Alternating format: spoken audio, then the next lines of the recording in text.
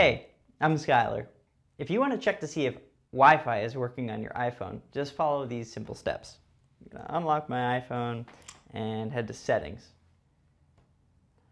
Wi-Fi is right here, and actually, on my phone right now, Wi-Fi is off. So if I tap that, what I see is Wi-Fi and a switch. Sometimes that will be gray. I've seen this a few dozen times in a couple of years, and what can happen is that when on an aging iPhone, software updates come from Apple, very occasionally the physical antennae, the Wi-Fi antennae, become fatigued, and the software update can be too much for it to handle. At least that's how it was explained to me.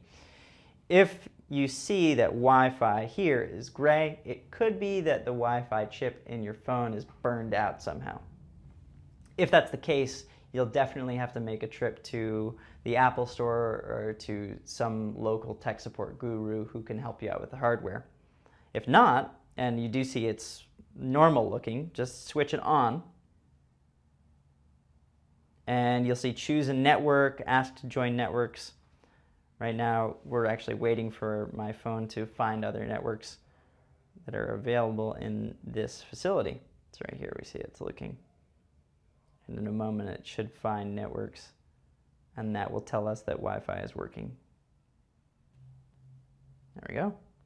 I know that network, so I'll just tap it. Type in the password.